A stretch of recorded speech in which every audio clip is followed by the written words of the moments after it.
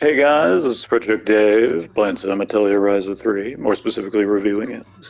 This is review number 3. I got this game about 9 days early, but it came out like right when the D4 beta was going on, so I had to figure out a way to beat it in a fairly short time period, but I did beat my deadline by a solid day and a half or so. And I searched desperately for a perfect image to have a preamble to, and this was it right here. And it also has one of the best songs in the game, playing in the background. The song plays a lot, it's kind of like clarification for Virtue's Last Reward soundtrack. And it really sets the tone of the game. You're like wandering from place to place, running into private actions.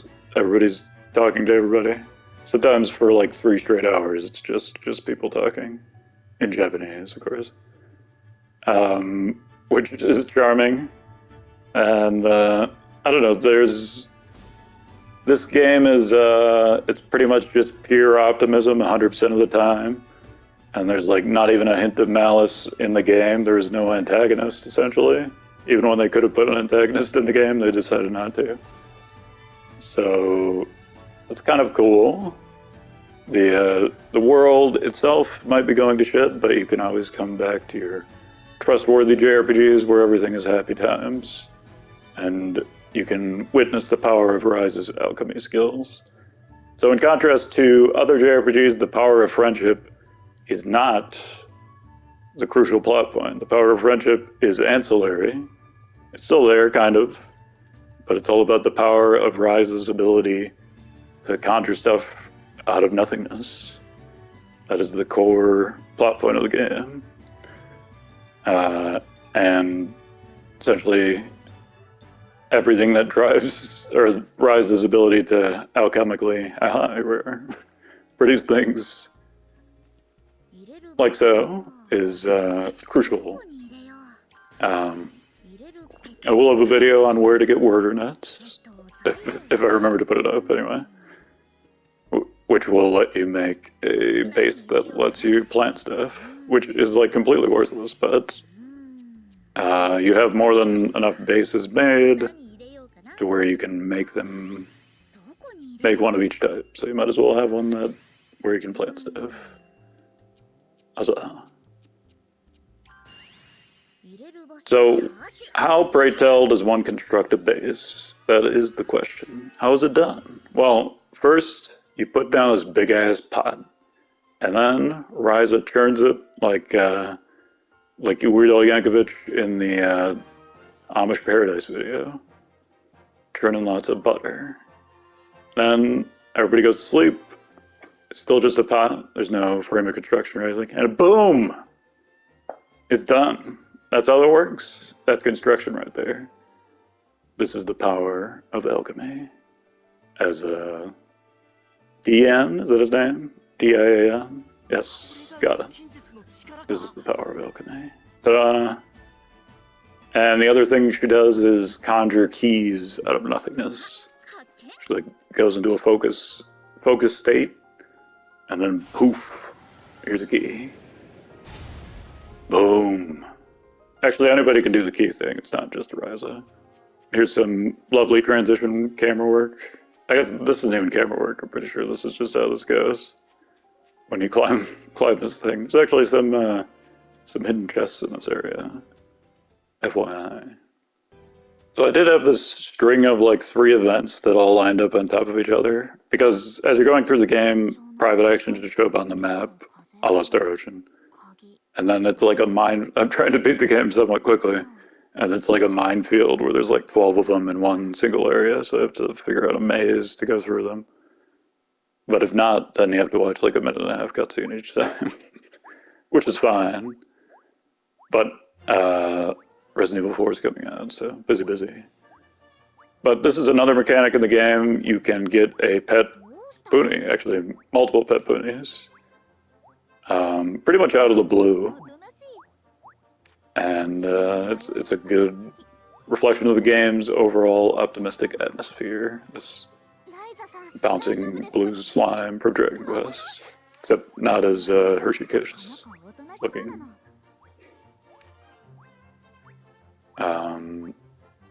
They don't, I think they occasionally give good materials, but mostly they give, like, more decorations for your hideouts. And you can feed them more and more stuff, but they will come back with more stuff. You have a limit in your storage of 10,000 materials, and I'm like 100% positive the vast majority of people will reach that limit. But I got to like 6,000 materials, 10 hours in or something. And then I just progressed through the rest of the game in a linear fashion, and I only had like 8,500 by the end, so I didn't quite get to the cap. I didn't find any increase for that capacity. There's an increase on the basket capacity, which is how much stuff you can carry around in the world before you have to go back to base to drop it off. But the 10,000 seems like that's going to happen really, really fast, so... And then from then on, you have to sit there and craft for like several hours until you run out of stuff. Which is fine, it gets you SP, it gets you more skills in your skill tree, so on and so on. Here's something you can do. Crucial part of the game, just clicking X on a barrel. I assume this is an inside joke from the earlier games. I've never played the first two Ryza games, but barrels. Every party member has at least 2 lines of barrel. I think Ryza has 3 or 4, and I'll have a cut of the final party just saying barrel over and over. We're at combat. So the combat in this game starts off very simple, and then they just keep adding mechanics throughout the game. There's one mechanic added when you get to the first boss, then there's another one added when you get the key, which is shortly after the first boss, and then you get a mechanic at level 40 and at level 50. The one at level 40 is like 6 tutorial pages long. It's the little hexagon, or pentagon, upside down pentagon of diamonds on the left side of the screen. That's the level 40 mechanic. So by the end, it's actually quite complicated. I beat the whole game with very crappy gear because I couldn't find how to make better gear. But this wound up making it actually quite challenging and fun, even on easy difficulty. I played the most of the game on normal, and then at some point I realized either I'm gonna have to brute force and figure out how to craft higher level materials, which it could have been anything. I could have had to go do a side quest or something, and there's 60, 70 side quests on the map at this point. So I decided to just bump it down to easy, which didn't really help that much. It's still extremely difficult with bad gear. If you watch any of the boss kills, you'll notice that for the later ones, they're like 30 minutes long. The bosses have attacks that one-shot your entire party. This is on easy. And you pretty much have to sit there and keep spamming items to try to stay alive. Items in this game are permanent. They're called consumables, but they're not actually consumable in the traditional sense. You just make them, you craft them, and they have various attributes based on how you crafted them. And a big part of the game is figuring out how to use and balance those items, and making sure you have an item that is good against the boss's weakness, stuff like that. Unless the boss doesn't happen to have a weakness, like the final boss, then you just hope for the best, I suppose. Interesting boss, by the way. For this fight, I felt like it did a good job of demonstrating all the mechanics of the game, or the core mechanics of the combat. So the item usage, the transitioning between characters on the fly, and the support attacks. To deal physical damage, you just do something that deals physical damage naturally, and then it will automatically trigger like this, your Virgil attack string from your 4-foot-tall anime waifu lady. And the cascading enemies here, this is specific to random quests in the world which can trigger, and they give you sometimes they give you permanent stat rewards, like HP or attack or what have you. So you can kind of grind infinitely even without the alchemy aspect, but making better equipment is definitely the best way to improve your characters. If you wind up not using the higher tier equipment, then you're definitely going to need better items instead, so your alchemy will still dictate your success in a different way. The team level in the bottom right is sort of tied into that mechanic, also certain other aspects of the combat, which are not especially clear, but they exist. Well, the key I understand, so if it's at team level 2, then you can use a key, you can turn an enemy into a key, or you can use a key as a buff, which I only did on extremely hard fights, but you can basically stockpile really powerful keys from bosses for the entire game so that you have a better chance against the final boss, essentially. The keys from regular enemies tend to just have like 1 or 2 attributes, so they're not totally nuts. Said keys can also be equipped to your character and just function as an extra accessory slot, essentially, and also can change the role of the character, which can affect like how well they use items, or how much damage they do, or how much AP or CC they gain over time, how quickly.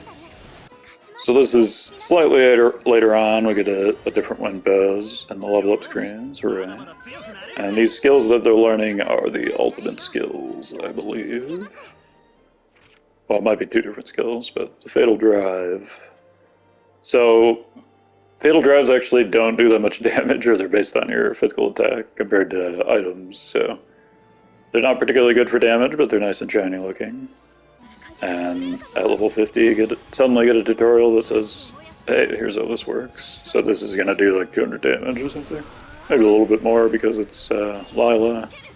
She actually does respectable physical damage, but so far it's done 20, so we'll see. But you can see this is on easy, but I'm 20 levels below the opponent, essentially. Here's the photo mode of the game. It's outstanding.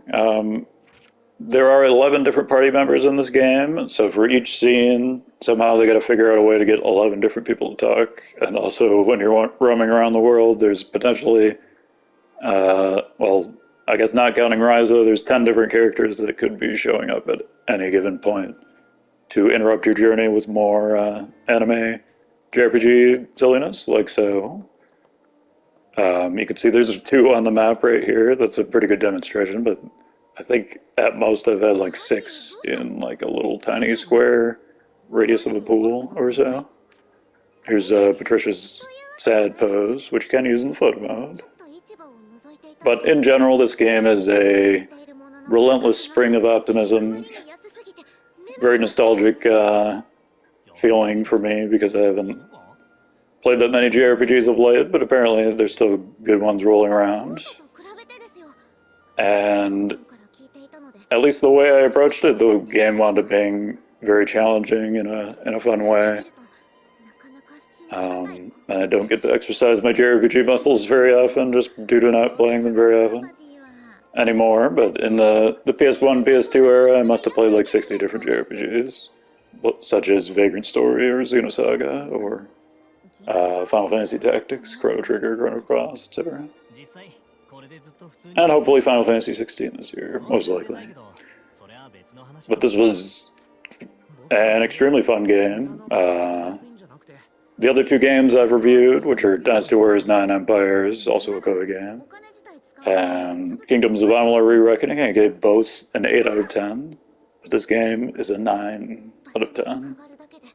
So you thought I would give an 8 to literally every game. Not so. One of them gets a 9. I don't know when the next game I'll review is. I'm guessing it'll probably be from the same PR firm where I got this game. I probably would have done a Wolong review had I gotten a code for that, but I did not. So here we are with a subsequent Koei game, which is probably a better game than Wolong overall. I do like Wolong as well. So here's Ryza's on a mount swimming, and everybody else is floating in the water. A majestic. I had the word. Well, I have a bunch of these. Panorama, that's the one. So I have a bunch of these that'll compile into one video of random panoramas of people doing photo mode poses. We got Lila with the Wolverine claws in front of the mount. The mount prevents you from getting in combat. That's the main functional usage of it. But thanks for watching the video, guys. Hope you enjoyed it, and I'll see you next time.